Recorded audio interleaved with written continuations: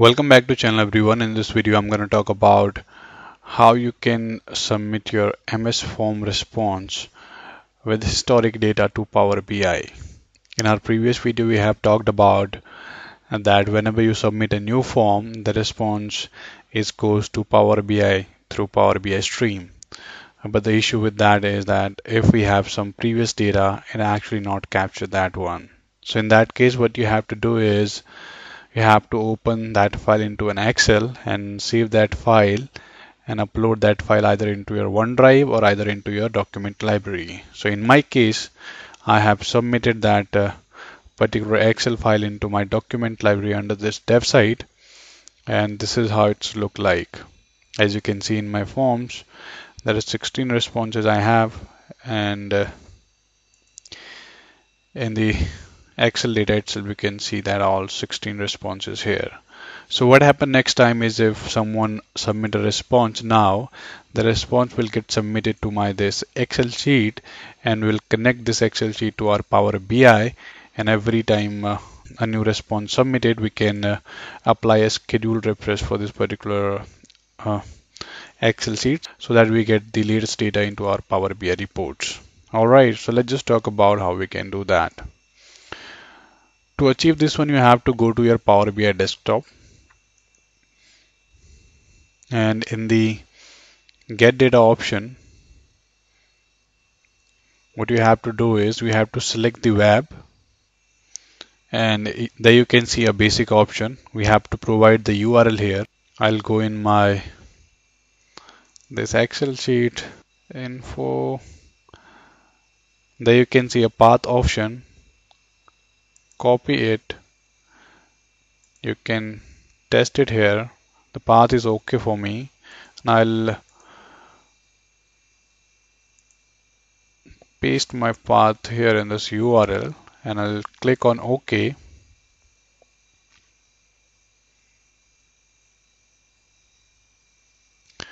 It is asking for the access. What I have to do is I have to select the organizational account here and sign in through your account, provide a password,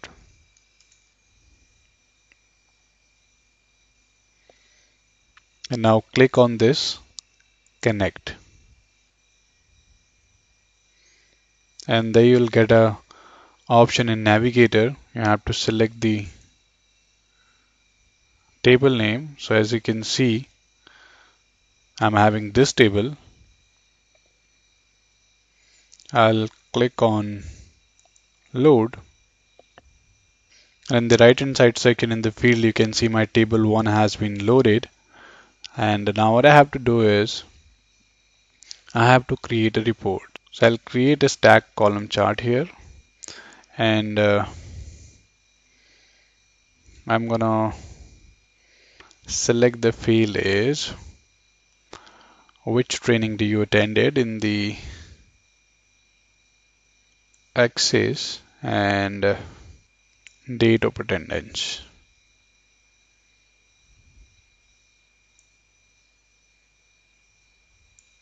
Date of attendance as well in my lesson as well. And now you can see that, and this is what our reports look like.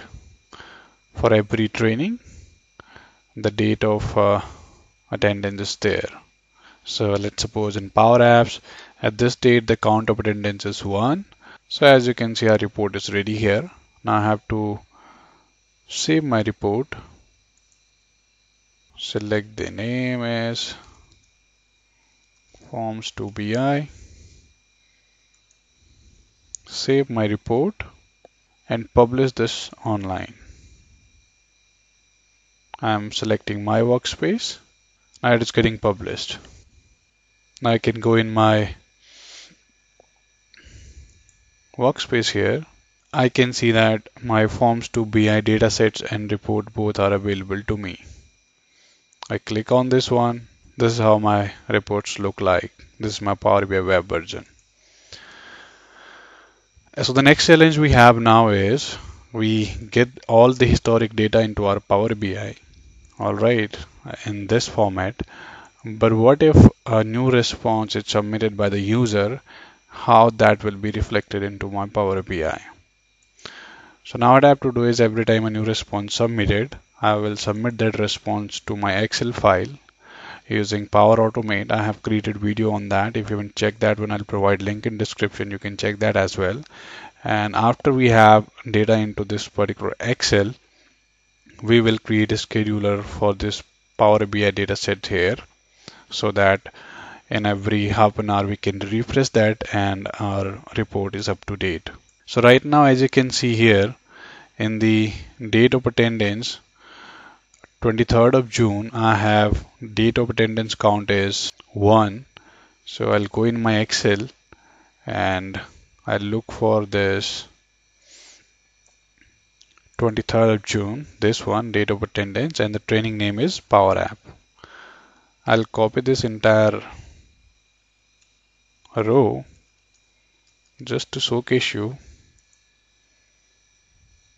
Let's suppose the new response is submitted. 2 or 3 response has been submitted here, and our Excel file will be saved automatically. If I go to my Power BI and try to refresh that one, there is no changes in the data right now. For that one, we have to create a schedule refresh. I'll go in my Power BI web and you can see my forms to BI data set. There is an option of schedule refresh.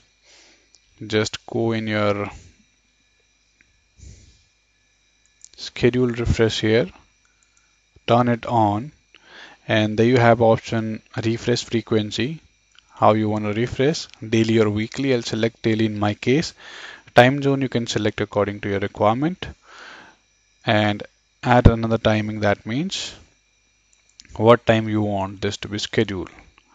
For me it's 5:43 in the morning, so I will schedule it 6 a.m. in the morning.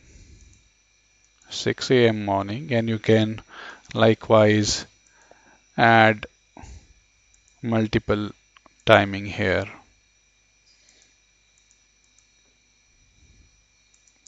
One thing to remember is that there is the only difference of you can make this as an half an hour difference, so you can now do it frequently, like 10 minutes, 15 minutes, so there is half an hour gap. So every half an hour your data will be refreshed, so you can add timing here. And in case your this scheduler fail, you can provide your email ID to send you the error detail as well. I'll click on apply. Now you can see in my forms to Power BI data set, the next refresh schedule at 6 a.m. 5:40 a.m. I've refreshed this, and 6 a.m. is the next refresh schedule today. I'll just see after 20 minutes whether I get this refreshed or not. So I'm back after 15 minutes to check whether my dataset has been refreshed or not. As you can see here that it's ran at 6:13 a.m. I have scheduled it 6 a.m. So it's 13 minutes late actually, but not an issue. Our datasets got refreshed. I will now go to my Power BI report, and as you can see here in my Power Apps 23rd June's count number of attendance is now 5. Earlier it was 1. And as you can see here as well, we have copied 4 extra rows for that particular date. So it's showing us exact the same result in your report. So that's the way you can connect your MS form, all the responses which are saved in your Excel online, and connect that to a Power BI directly. I hope you like this video. If you do like, don't forget to subscribe, Learn and Tech. Thank you so much for watching.